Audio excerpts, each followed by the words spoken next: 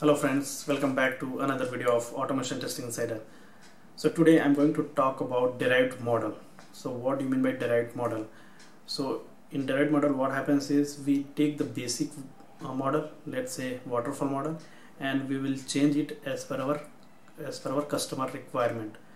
So take an example, if we take waterfall model, and like spiral model is derived from waterfall model, or V and V model is also derived from waterfall model. So these are the two examples of derived model, and this is also called customized model because we take the basic model and later on we customize the model based on our requirement. So I'll take you to my system, guys, where we'll discuss more about derived model. So let's get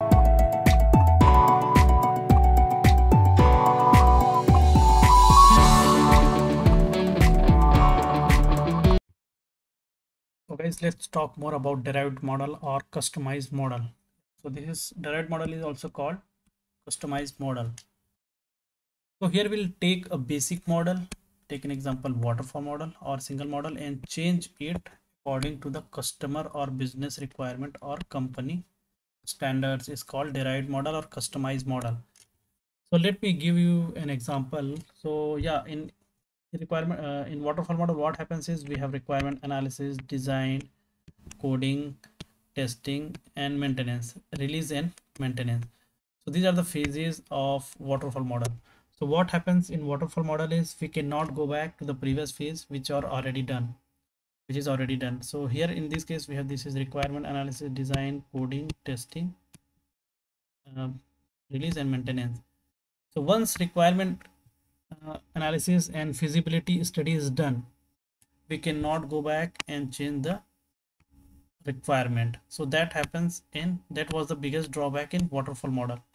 Now you can see what do you mean by derived model. So we have spiral model, which is derived from waterfall model only. So this is our traditional model or base model, guys. If you remember, already I have spoken about waterfall model, spiral model, V&V model. So if you haven't watched those videos, then please go and watch those videos. I have provided the link in the description box of this video, the complete playlist. So what happens there is, like, a spiral model is derived from base model, that is waterfall model only, and we have done some kind of customization in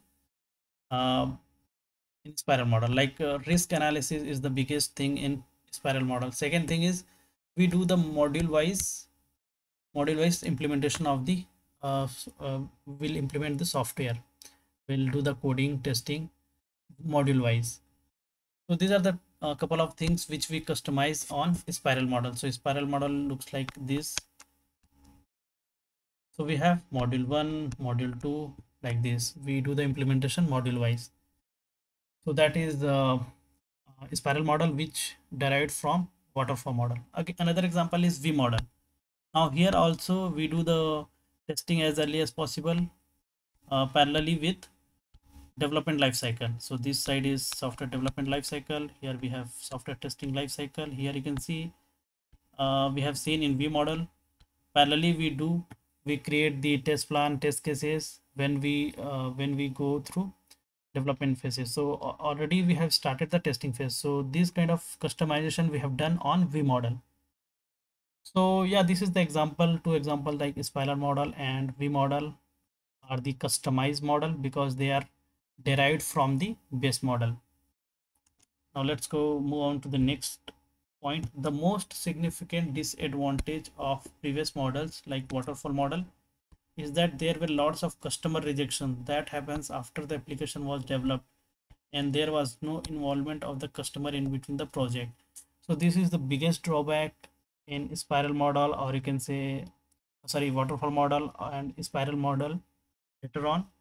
So yeah, the customer involvement is very rare in that case, less. So that's why again we customize, we go for the another customization, like we have done the prototype, right?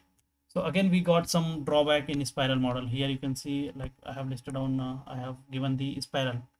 Waterfall already we have covered, like what are the disadvantages. Now spiral is because customer involvement is very less. So hence they have started the new approach which is known as the prototype model. So again, this is customized thing which we have done from the basic model. Like we present to the present a dummy model to the customer, and based on their reviews, their feedback, will develop the actual software. Will develop the actual product.